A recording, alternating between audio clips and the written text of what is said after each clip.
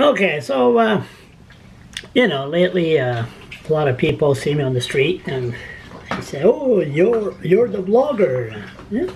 Hey, I haven't heard from you for a while. You still got a blog? The police been leaving you alone. I said, yeah, the cops been leaving me alone, but a leopard never changes his spots. So, my battle, which we've been seeing a lot lately about other cultures, got problem with the police, and defund the police and all that. Inquiry for this, inquiry for that. If you fart, they want an inquiry. That's with people that has money. So myself, a welfare bum, which there's hundreds and thousands like me, that the police take advantage of. And last night, I just saw behind me, on Global News, there was a story, and it grabbed my ADHD attention. Let's see if we can see it here. First responders in New Brunswick who are struggling with mental health issues can now get the help they need by text. It's a pilot project launched by a former paramedic who understands the toll the job can take. As Tim Rosell tells us, it's believed to be the first of its kind in Canada. When the job is done and your nightmare is over, it can be just beginning for those who protect us every day. A promotional video highlights the new crisis text line offered by Rothesay-based Hope for Heroes Canada. Founder Michael Johnston says his organization is partnering with Kids Help Phone to offer 24/7 confidential assistance to first responders who may be dealing with trauma or mental challenges. Johnston, a former paramedic diagnosed with post-traumatic stress disorder, says texting is discreet. You could be in your vehicle that you use at work with your partner and maybe not be comfortable to talk about it there. So this is a kind of an anonymous way. Texting is normal. It looks like you're on your phone, maybe doing something else.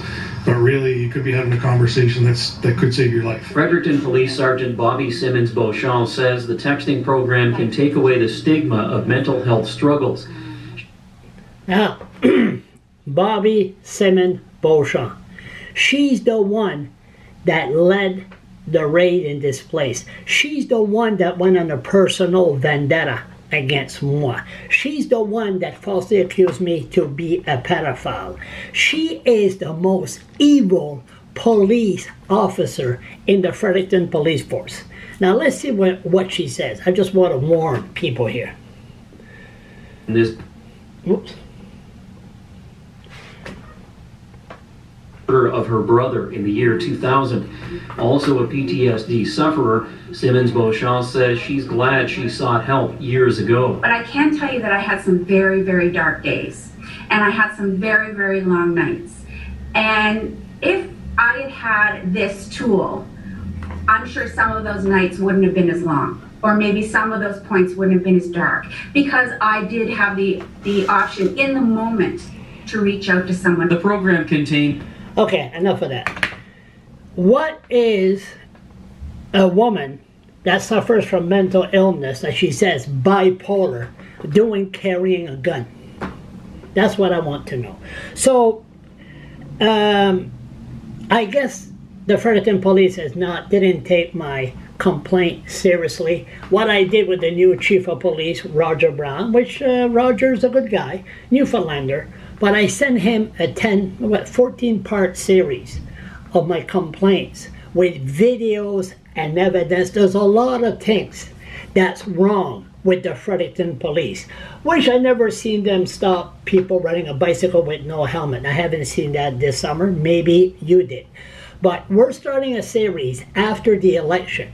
I'm going to show you videos of my battle with the Fredericton Police Force.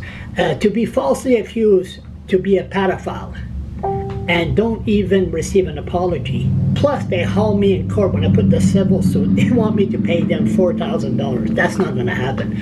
But to see her, and she will go after people with mental illness and take advantage of them. And there she is, the spokesperson of the police for people with mental illness. This is not right, and stay tuned. There's like I said, I send the parts to Roger Brown very slowly, in the space of maybe 4 or 5 months. You don't want to overload, because everybody has their own personal story about the Fredericton Police. Have they been leaving me alone for the past year, 2 years? Of course. They don't, I mean, they want to come after me for bullshit, like falsely accuse me to be a pedophile. We have some bad cops in there. And what's happening, like Fred Oiseau, I seen him on the street last week.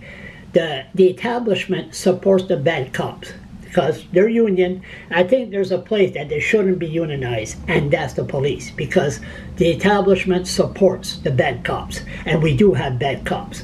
But anyway, we're going to start a series, and Bobbi Simmons-Beauchamp to be the spokesperson for the Fredericton Police Force on issues for mental illness. That's a big step backward. Stay tuned.